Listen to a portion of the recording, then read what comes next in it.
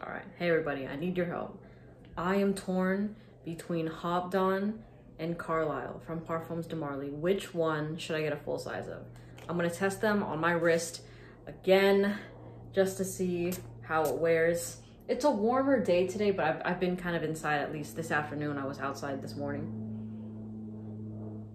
Okay, yeah, it's Habdan. I was like, is that original? No, it's Habdan. And then this one, oh, let me take out my hair tie.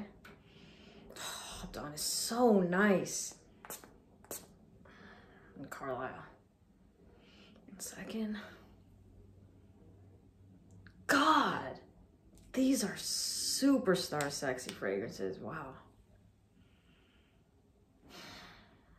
Off my first impression, right now, with me just standing like this, I smell Carlisle in the air. It's probably because it's the last one I sprayed, but the thing projects so nicely. Pure sexiness, damn. Yeah, let me know, which one do you think I should get? Which one should I get? I do have that, the full size of Leighton right there.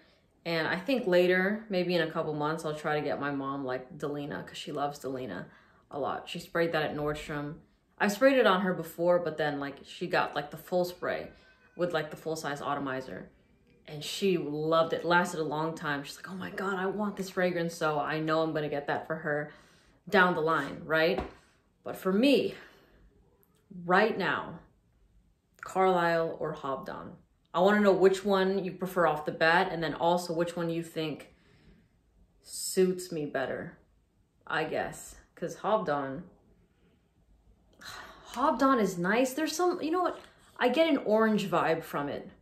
Maybe that's where the freshness is. Maybe that's why I'm like, huh, it's nice, but I can't wait to see how these dry down again. I've just been loving on both. I have been loving so hard on both these fragrances. It's insane. I know that I said I was going to do Herod. I was going to get Herod as my next one. And who knows, maybe tomorrow when I wear Herod, I'm going to definitely want it again. But I wore Carlisle as a full, I can't even think right now.